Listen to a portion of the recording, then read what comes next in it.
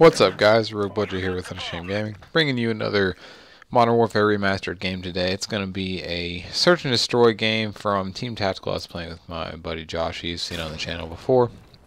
Going to be a rough start to this video, but a little bit better ending, so stick around for that. What I want to talk about today, though, is lies in Call of Duty. And what I mean by that is the Call of Duty community, the consumers, the fans, the people who buy the game, the community of Call of Duty is unique in that we are a community that continues to give our support to a company that continues to lie to us. And that is ridiculous. There have been several big lies in recent Call of Duty history, and I'm worried about the future and what they may mean. Now, let me recap and explain what I mean a little bit. I don't know whether or not exactly it's Activision or the specific developers be it Sledgehammer, Infinity Ward, Treyarch, whoever, that lies to us. But we have been lied to. One notable one, when Black Ops 3 came out, it was released that there would be supply drops, but they would only contain cosmetic items. Shortly after the game's release, not shortly, about halfway through, we got our first weapons, and now they have added many supply drop weapons to Black Ops 3. Weapons that are good, better than most of the regular weapons in their class, and essentially made Call of Duty just like Infinite Warfare when it comes to weapons. Or Advanced Warfare, I should say. Infinite Warfare, again, weapon variants. More in the Advanced Warfare-esque style than anything. But they just didn't necessarily break any promises, they just made a terrible game. But that was one straight up lie that was given to us. Another, and more recent lie, is that Modern Warfare Remastered would not under any circumstances be released as a standalone game. You would have had to buy the game with the bundle of Infinite Warfare at the game's release.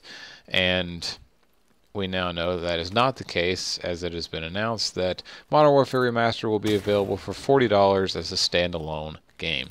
Now granted, I don't really think they're going to sell a whole lot because they already have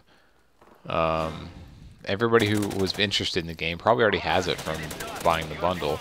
So I don't think anybody's really gonna go spend $40 on this game. Because again, if they were interested in it, they probably already have it.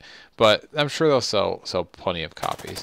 But that was, again, a very blunt and blatant lie on the behalf of, I'm going to say, Activision. I really think Activision is probably to blame for this, because we don't have and at the same time, going back to the supply drop thing, supply drop weapons, they have been put into Modern Warfare Remastered as well.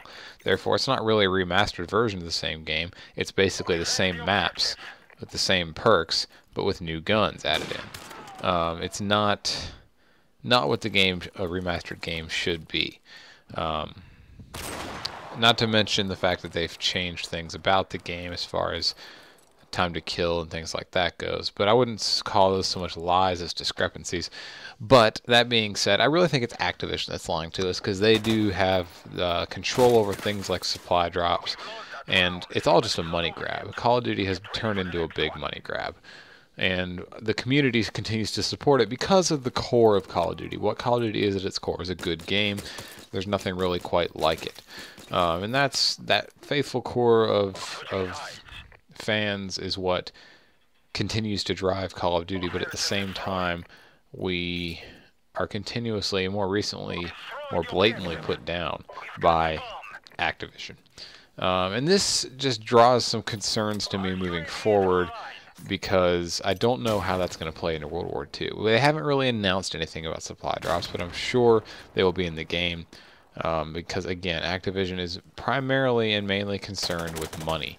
And supply drops are probably the best way for Activision to make that money.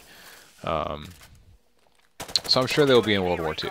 Will they be cosmetic or will they contain guns? I don't know. I think it has been proven that the gun supply drops make Activision more money, again, because people buy them so they can get those better weapons. And I'm guessing if the trend continues, that will be what we see, which is, I think, one of the most game-breaking things to come to Call of Duty is supply drops. After advanced movements, of course. But World War II, of course, not having advanced movements, I think the supply drops will be pretty game-breaking. But that is really just my opinion. I don't necessarily know that, but I would like to see no supply drops.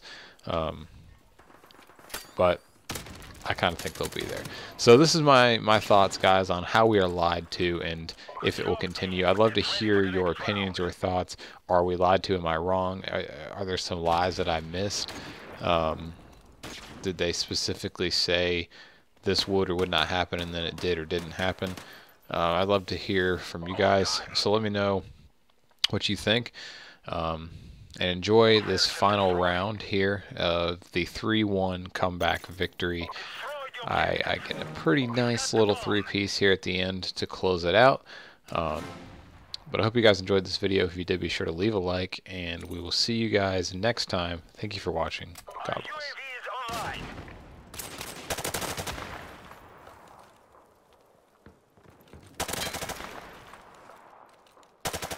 UAV recon standing by.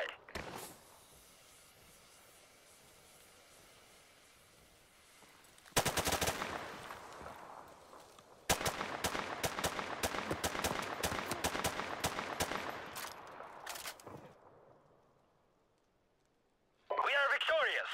Good work, comrades.